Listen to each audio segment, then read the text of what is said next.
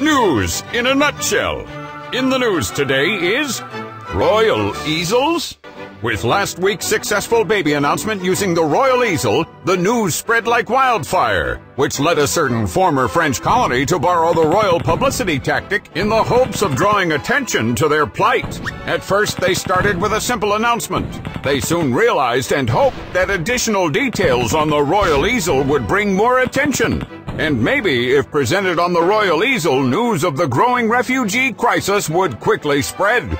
But perhaps growth comparisons would be more effective. Yes, maybe percentages displayed on the Royal Easel will bring more coverage. Or maybe more must be explained about birthing a civil war and the growing complications therein, where Iran and Hezbollah fight for Assad, while Israel is on the same side as jihadists. Or maybe an announcement of multiple births on the Royal Easel will have the effect of complicating things.